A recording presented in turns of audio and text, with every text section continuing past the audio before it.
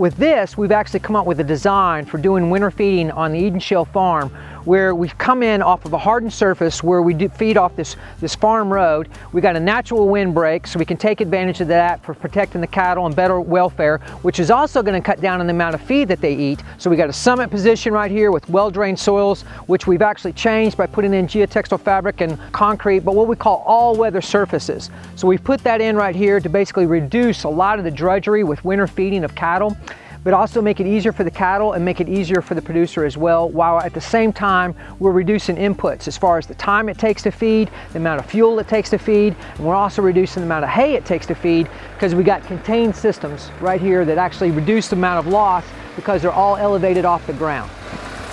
We're really looking forward to using this system that Dr. Higgins has put into place. We want to get a baseline kind of for these feeders and how they work. We're looking forward to, we're going to track how many hay bales we put through each one of these, how fast the cattle eat them through each structure, the cattle's preference, do they have a preference of one of these feeders versus the other one? Do they like the roof if it's raining, that sort of thing. So, and we can come back out and see how they performed, which one of them needs maintenance at that point. Do we need to put some more gravel down the ones that don't have concrete, and just evaluate how they performed in general. So be looking forward for that in the spring. That's something we want to invite some producers out here and follow up with in the springtime.